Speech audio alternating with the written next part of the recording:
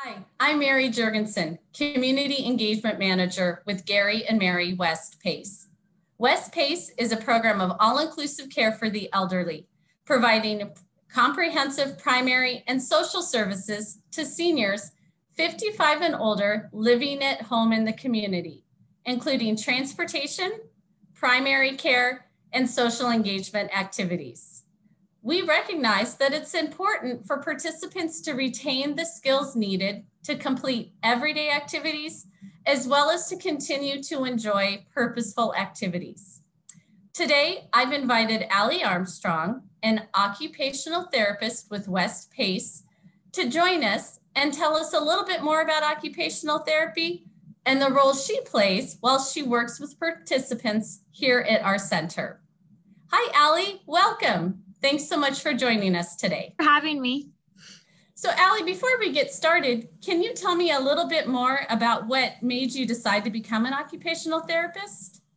So I was first introduced to occupational therapy in 2010 after I sustained a spinal cord injury, which led me paralyzed from the waist down and requiring a wheelchair. I worked really closely with my OT and she helped me get back to being completely independent, despite something some would say so tragic happening to me, and how to kind of adapt to my new lifestyle. And it was very rewarding, our relationship. And I just saw how much of a mark she left on my life. And I kind of wanted to give that back to other individuals in the community. That's a really great story. Thanks. What would be some of the activities you might have a client participate in when coming to see you at West PACE? So I work really hard in trying to see where they're at and what they are struggling with or what goals they have. And kind of based off of that, I assess them and kind of look at what skills they're lacking in completing that task, whether it's a dressing task, gardening.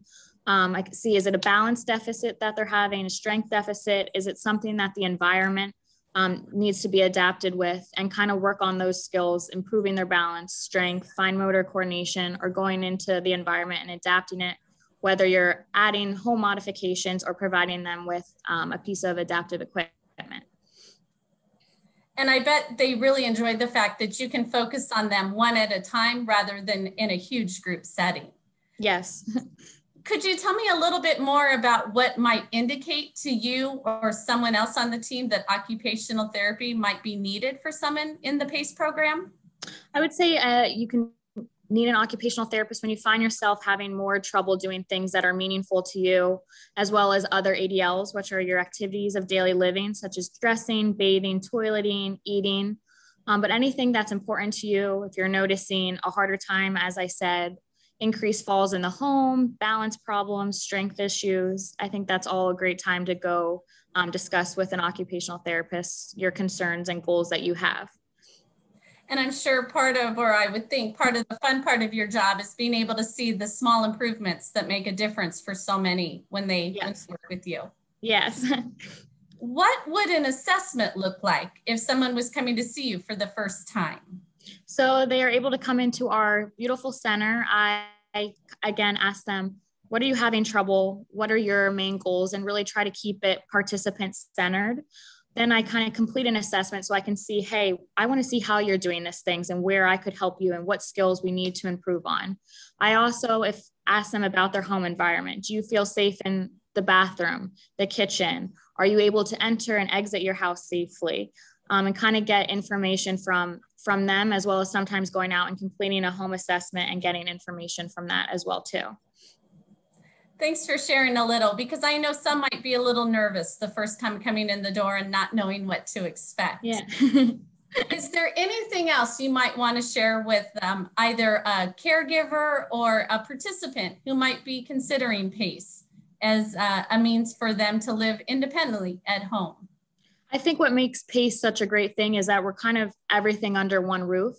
Caregivers are always welcome in our therapy gym to come with the participant and kind of go through the assessment process with the participant as well. And that's kind of where a great aspect where we can also offer some education, whether if it's a transfer technique or say, hey, we work with this great company that would be able to go out to your home in the bathroom and modify it, and kind of give them really quick tricks to maybe improve sit to stand transfers or ADLs. Hey, did you ever try it this way? Or did you hear of a sock aid? And I think that's really good because you kind of build that rapport with the participant as well as the family. And it's making that relationship a lot stronger and putting kind of a face to a role, and the trust builds a lot faster that way, which I think is great.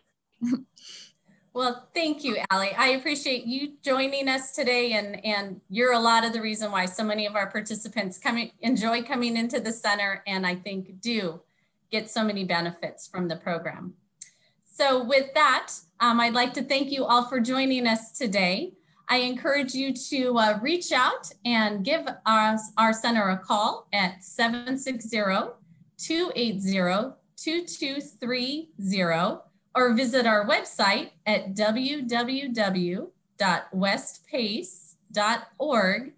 If you have any more questions about the PACE program, would like to come visit us and see the center, or are wondering if it might be something that would help you as a caregiver caring for a loved one in or in the community. So until next time, Ally and I wish you all safe health, stay informed, and hope you have a great day. Bye-bye. Bye.